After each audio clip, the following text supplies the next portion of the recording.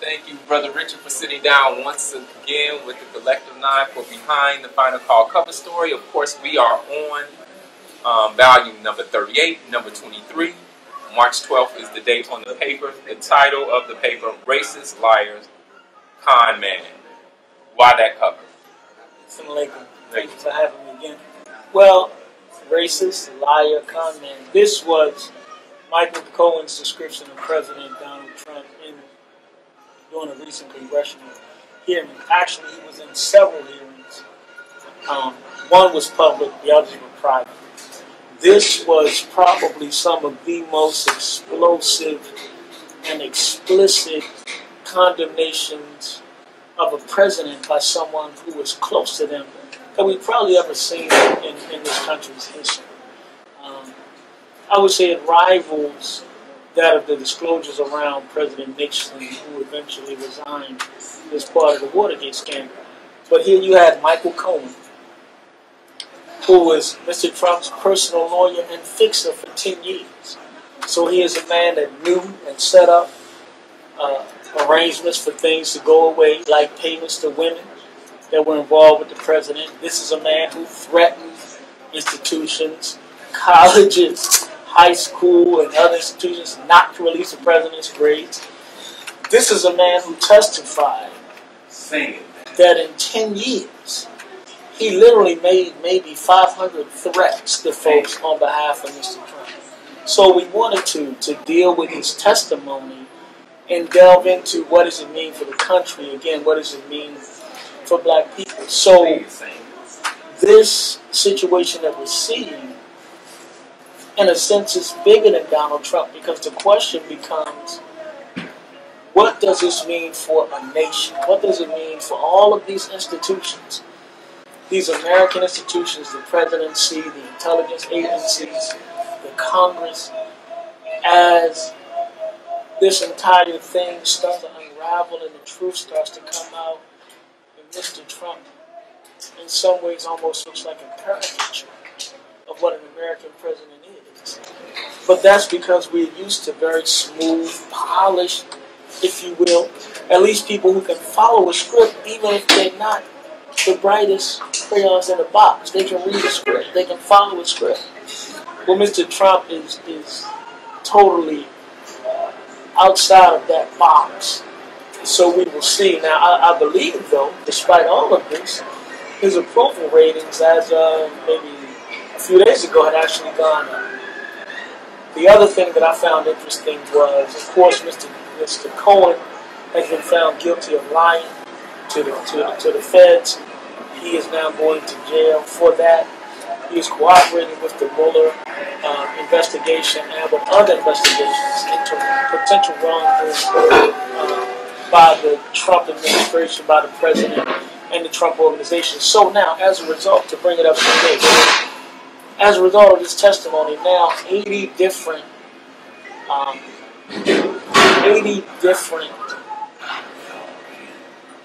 requests have gone out to 80 different people or entities connected with the president. 8 requesting information. That request has come out from Congress. So we say keep watching and don't fall asleep. See what is happening with this government. Don't get caught so much in the drama, but try to look beyond the drama and ask yourself, what is happening to American society, to American politics, both domestically and internationally? And can America survive this? Will she survive this? And can she come back from it? Yes, sir. Thank you very much. In that same line, well, not necessarily the same line, but still on the line of what's going on in politics. Yeah. And of course, the discussion of reparations, that topic is something that's come up again. And of course, the favorite for many in the past, in terms of the liberal, was Bernie Sanders. And so that issue came up with him, as well as our sister, Kamala Harris. Can you tell us what's going on with that? Well, it's interesting to me that reparations has now become an issue. And it's interesting that you actually have Democrats that are kind of tap dancing around it and in some ways saying they're for it. Now remember, former President Obama was very clear, I'm not for reparations. That was his position. But you have Kamala Harris, you have Cory Booker, the other black candidate for president. You have Mr. Sanders. And you have others that are now engaged in this discussion about reparations. The question that is generally put to them is whether they are in favor of cash payments to black folks as a result of slavery and the aftermath of, look, government enforced policy, government regulation, government endorsed and government enshrined second-class citizenship from the inception of this country. But then these mechanisms kick in and blacks are denied, for example, as the country expanded westward. Land was given to whites. Then they were given, agencies were created to help them learn how to farm. Agencies were created to help give them technical assistance to be better farmers. Then subsidies were added so that they would have a firm economic base. So when you start to look at this issue, and when you look at it from the perspective of the Honorable Elijah Muhammad, I think that he gave us the best yardstick. Because he said, if you're really remorseful, and if you really want to repair the damage, give us some states. 5 or 6 literal states. Well, some people might say, man, well that's unrealistic. Well, if that's unrealistic, then perhaps it's unrealistic for you to think that those who have oppressed us for 4 centuries plus now are suddenly going to change. It's interesting to me that this discussion is even being held. Mr. Sanders came out again on the Breakfast Club a couple of days ago, saying he was not for reparations, and again talking about we need to deal with the disenfranchised and the distressed communities of color, the distressed communities of whites, all of these. But I think we're seeing over and over again this idea of trickle-down governmental assistance never seems to reach black people. So this refusal to target black folks, can you talk about reparations without talking about race? Doesn't seem to make sense. So we examined that in this article. I think it's a very good piece. I invite you to go to finalcall.com and subscribe to the digital edition and get your print edition. I mean, I think we got a very beautiful paper, the way it's laid out, and get some good information. And go to finalcall.com. You can search for reparations. We got tons of articles on this subject. And a few great articles from the minister specifically on reparations that will give you a baseline to begin discussing this issue in an intelligent way. Thank you, Brother Richard. Still staying on politics for a little bit longer. Of course, recently the election for mayor occurred in Chicago. Yes. And there's now going to be a runoff, interestingly, between 2 black women. Yeah. Some said that wasn't shocking to them. It was shocking to me. And of course, one of these women is known to be a lesbian. Yeah. So, what you got for us? We will see over the next couple of months who will be the mayor of Chicago. I think sexual orientation aside, the question is what is either candidate going to deliver to the black people? I came across a piece in the Chicago Crusader, a black women's newspaper, that said Lori Lightfoot, who was one of the women, didn't win any black voters. Now remember, we had a ton of people. We had, I don't know, over 5, 6, 7, 8, 9 different people running. So will she be able to appeal to black voters? How will she appeal to black voters? Toni Preckwinkle is Cook County Board Chair, pretty powerful political figure in the county and in the city. She was in the city council. So there's now a runoff between these two women. The other thing was the turnout in the election was low. So those areas that did turn out had a disproportionate impact, if you will, on the election because so many people didn't vote. So I'll give you an example. For example, Willie Wilson, businessman, ran for mayor for a second time. He actually, a few years ago, pushed very hard in his campaign. He won some black wards. He was a favorite in many black wards, but he did not get enough votes for a citywide election. And with the number of different candidates, the vote was split. So even Bill Daley, that name sounds familiar to anyone familiar with Chicago politics, the brother of the former mayor, Richard M., son of the former old man Daley, Richard J., ran, interestingly enough, in his home political ward for that family. A young white guy won. There was tremendous turnout in that ward. But the young white guy kind of sucked up all the votes from that ward that denied Bill Daley the opportunity to get into a runoff. Because in Chicago, you have to have 50% plus one in order to be declared the winner outright. If not now, you get what we have now, which is a runoff between two candidates.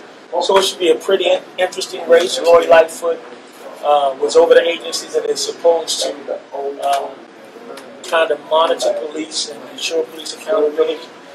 So I think we need to stay tuned.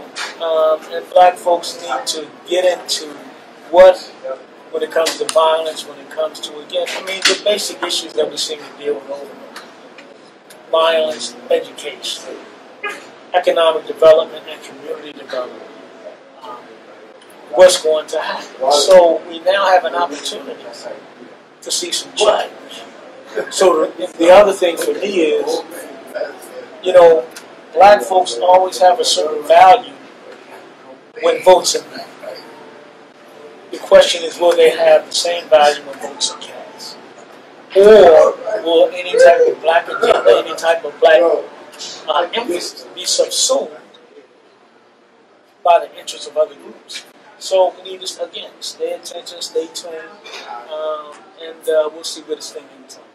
Yes, sir. Thank you. Want to stay on politics, but let's move a little bit to international politics and what's going on with that. We mentioned, I believe, last week how they have tried to bring the Honorable Minister Louis Farrakhan into the affairs of Israel. So there's an article on page 12. Israel Attorney General recommends charges against Netanyahu. So Benjamin Netanyahu was the prime minister for Israel. Pretty right-wing, hawkish guy. So recommendation has been that Mr. Netanyahu be indicted in 3 separate cases for accepting gifts, trading influence, and being engaged in these different corrupt practices. Actually, he and his wife have been accused of something. Very interesting race, and it is so tight. And this is interesting. And one of the interesting things about this, Mr.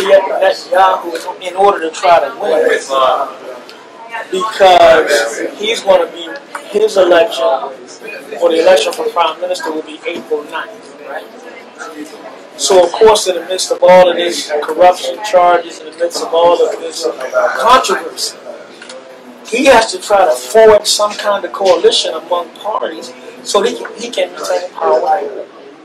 So what he did, he reached out to a couple of quote-unquote extremists, Jewish Zionist parties that, one in particular, is out of the kind of spiritual, political, social ideology of the late Rabbi Michael Haney, who was an extremist and a terrorist.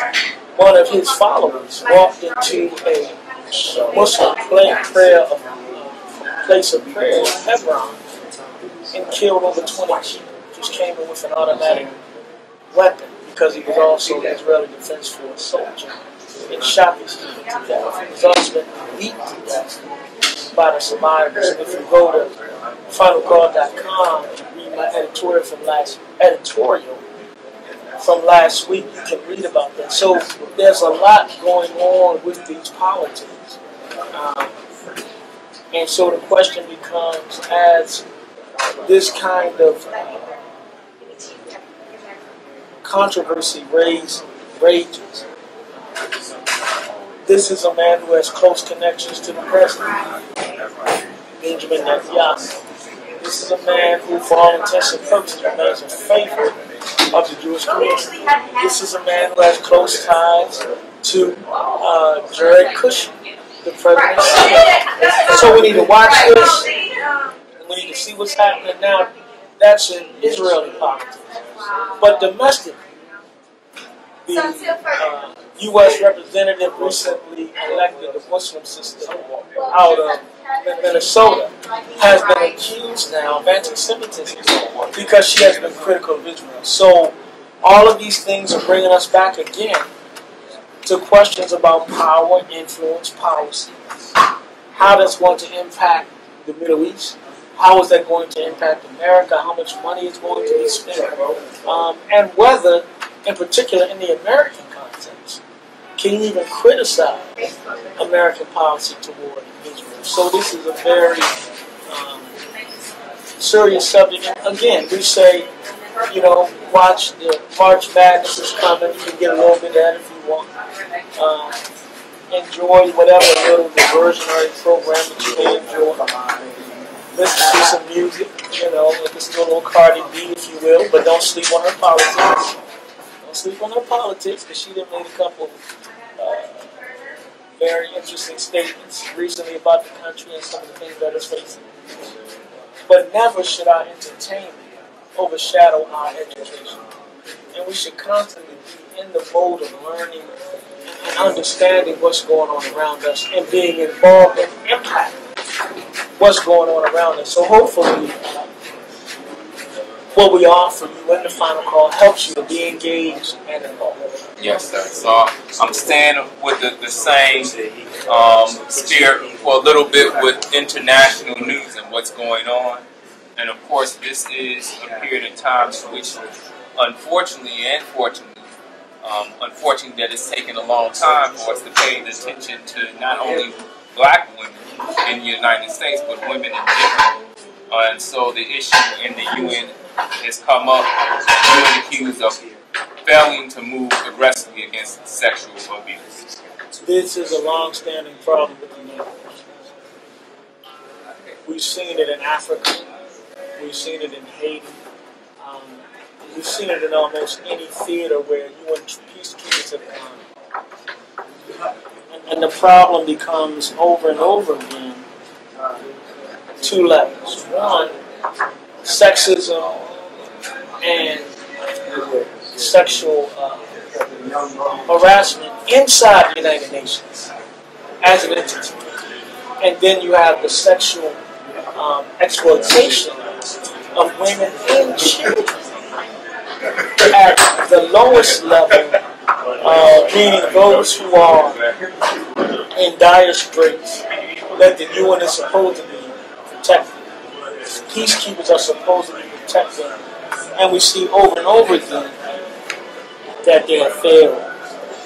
And they have failed, miserably to really deal with this issue. So now you're talking about thousands. The UN has thousands of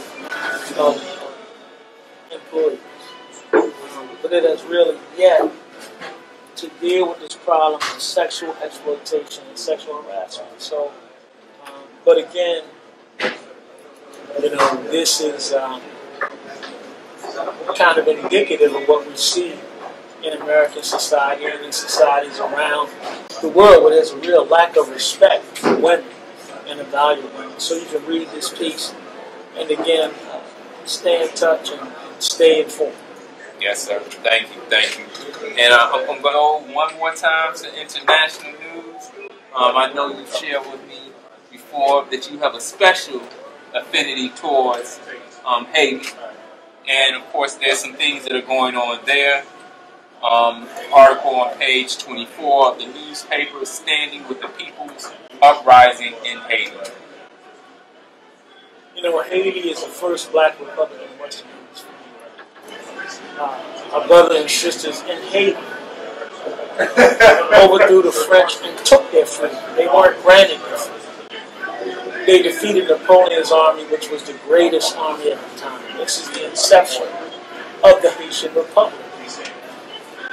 And in the original Haitian Constitution, not only did they outlaw slavery, but if you were black and you got to Haiti, you would be killed. Now, sadly, and I'm going back historically because I want to kind of start there and go forward, America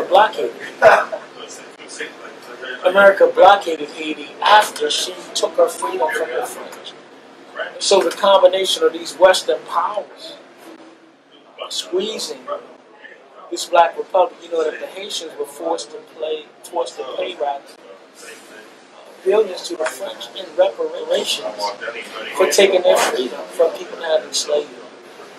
So there's a long history of Western intervention in the country, and now, once again, we've seen it rise up because of the levels of poverty, because of different aspects of Haitian politics where the U.S. was directly involved, including years ago, John Bertrand Aristide was a popular political figure and priest who became president. He was ousted in a coup. He was eventually brought back, but there was no continuity. There was no extended time for the time that he lost in the country. And so we see this convulsion in Haitian politics over and over again. So now we have some battles with police, some battles on the streets. But, and this is a piece we're working on for this week, there were about 6 white men in Haiti. Now, you know, Haiti's a black country. Armed with high-powered weapons, multiple license plates, and other kind of clandestine weapons or tools that you would think would be connected to clandestine activity. What were they doing there? Who were they protecting? They insisted they were there to protect some Haitian politician. But once they were caught, they were whisked out of the country. You never heard, I mean, it kind of came up and went down, and that was that. So we're working specifically on that story for next week. Because as the minister has taught us to understand, where is the hidden hand?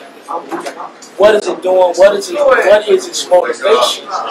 And how do we counter its nefarious activity? So stay tuned to Haiti, and we will try to continue to bring you good quality information. Yes, sir. I know I'm jumping around. It's too. Well, actually, I think I would just close out on this one and give you the floor. But there's an article on page 11, and of course, as we look at what's going on abroad, we always have to definitely be interested, concerned, and pay attention to what's going on right here in the country that we currently reside in. And there's an article, Peace in the Hood is Possible.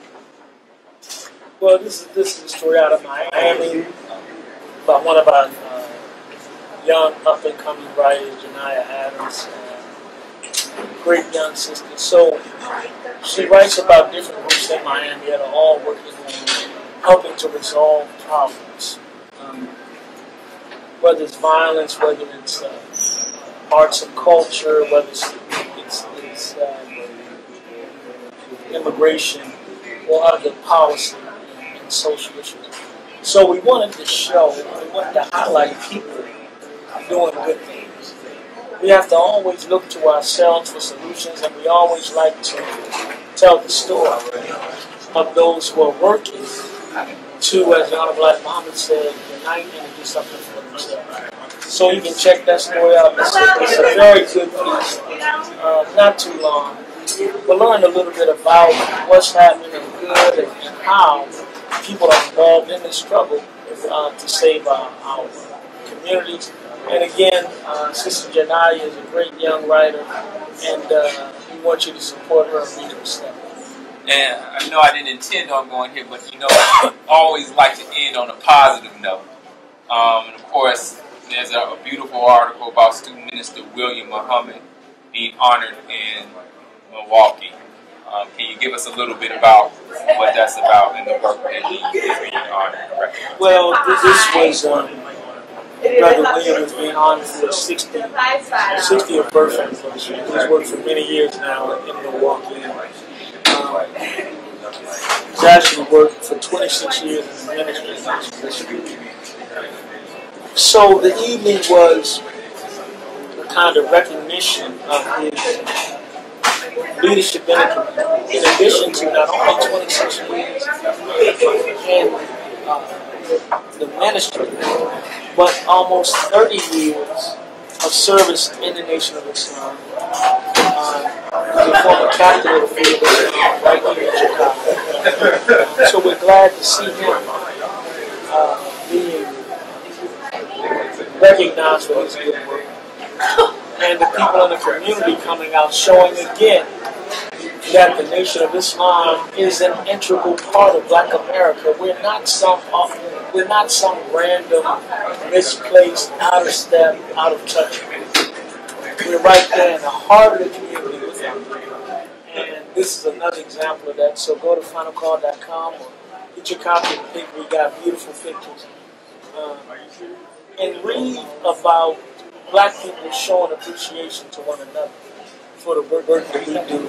And hopefully it will inspire us to keep doing it and maybe inspire us to do a little more. Yes, sir. Thank you. Now, it's really important that people know that there's not necessarily always a rhyme and reason, and we don't sit down before the show and decide which articles we're going to go into, and that is not necessarily set up that these are the important articles and the other ones aren't that.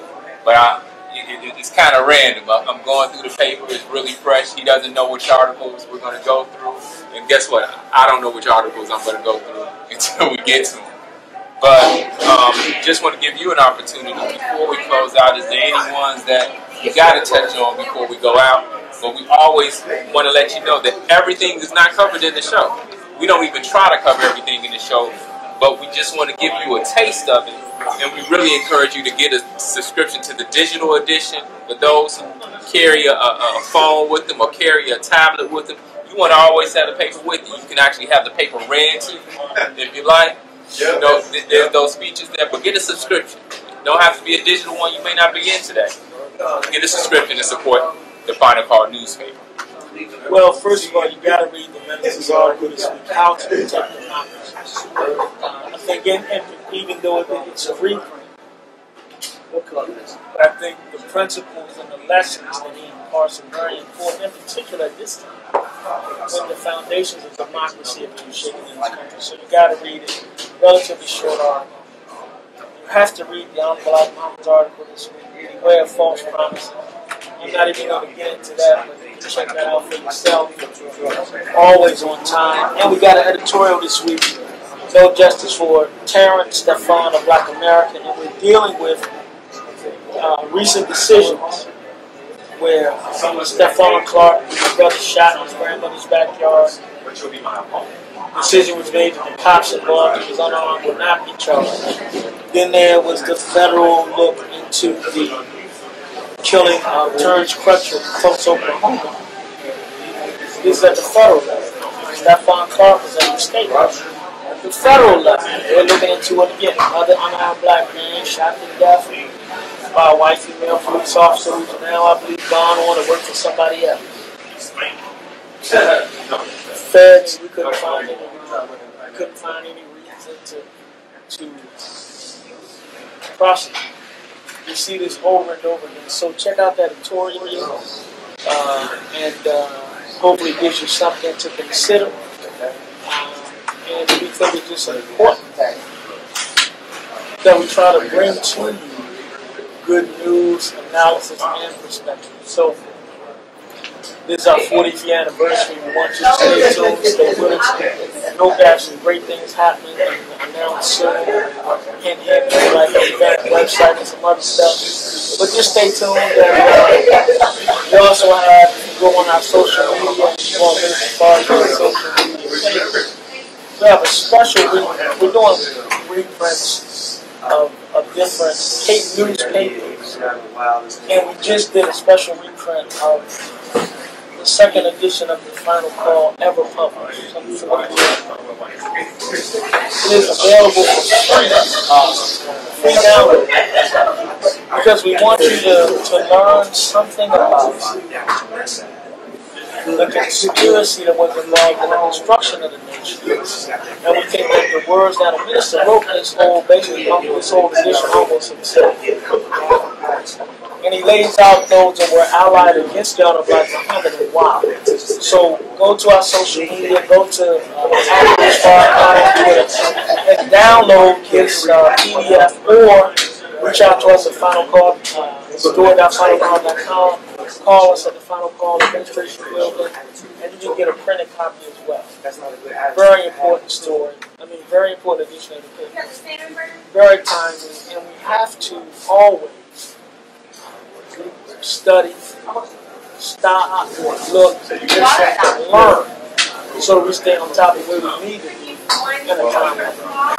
Yes, sir. Thank you, thank you, thank you. I'll take this opportunity once again for those who don't have this beautiful, beautiful book, Dope Busters, the true story of the DC crack cocaine crisis and successful Muslim anti-drug patrols. You want to get it.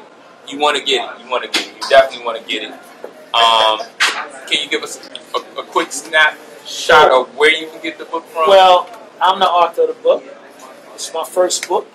You can get it right now. You can contact me either through social media, Richard Muhammad, on Facebook. You can order it right now. The book is $28, including shipping and handling. And you can order it at through this Cash App, $RM Final Call, or through PayPal, straightwords4@gmail.com, or simply go to richardmuhammad.com. richardmuhammad.com. You can see how to order. You can place your order, or you can contact me if you have questions. But I was just actually looking through this today. It's got some good information. In terms of the whole crack cocaine crisis, the policy, what it was about, what it wasn't about. Like the basic question, these policies that were enacted as a result of the crack cocaine epidemic that impacted black folks, could their impact be foreseen? Did nobody have a clue? Was it really about policy or was it about politics? So we answer some of these questions in this book. We also talk about the tremendous level of love and faith that it took for the brothers who went into an open-air drug market with nothing but their faith. We don't carry weapons. And check out the book. But let's just say, I don't want to give you the whole story, but let's just say a sawed-off shotgun was involved. Not carried by us, but carried somebody else. And in the end, service of a lost faith.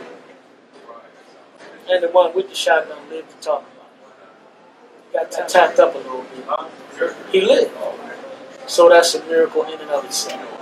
Because he would have done it to police, he would have been blown to bits. But anyway, a real true story. I mean, this is a true story. It's true history. You can't afford to lose it. You can't afford to miss it. And there's a whole other side to this. This book really just scratches the surface. But it tells some of the story of the brothers involved, why I was actually one of them, why we did what it was like at that time. And we kind of close with not only why it was important yesterday, but why is it important today. So, richardmuhammad.com, or find me at Richard Muhammad on Twitter or Facebook. Again, Cash App, $RM Final Call, or PayPal, straightwords4@gmail. You'll like it. Thank you, thank you, thank you. Of course, we had discussions, so be on the lookout. You want to make sure that you subscribe to all the social media platforms for Final Call, as well as Richard Muhammad. And you can tell typically if it's Brother Richard's Facebook page, because you're going to see the cover of the latest edition of the Final Call newspaper today. And you'll see the cover of the booklet right now. Okay. But make sure you subscribe to all those platforms, as well as please support and subscribe to the Collective 9 across social media platforms. But be on the lookout. We really going to celebrate this 40th anniversary of the Final Call newspaper, and there'll be plenty of articles and plenty of information that you won't be able to get unless you're following us. So make sure you keep it up to date with what's going on with us. Until next time, Behind the Final Call, tell your story. Peace. Assalamu alaikum. Peace.